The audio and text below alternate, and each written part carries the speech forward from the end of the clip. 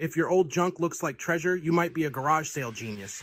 Let's dive into the top 5 flips that turn pennies into big bucks. First up, we have an old painting picked up for just $5. Turns out it was an original Jackson Pollock, sold for a whopping $50,000. Ka-ching!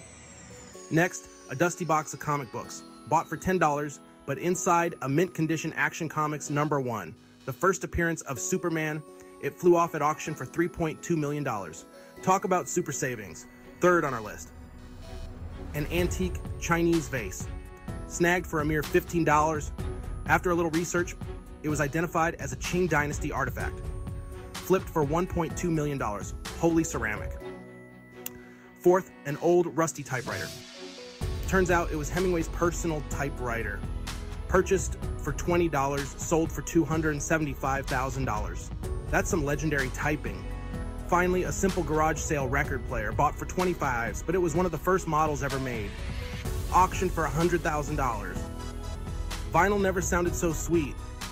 So, next time you're at a garage sale, keep your eyes peeled. You never know when you might stumble upon treasure. Happy hunting.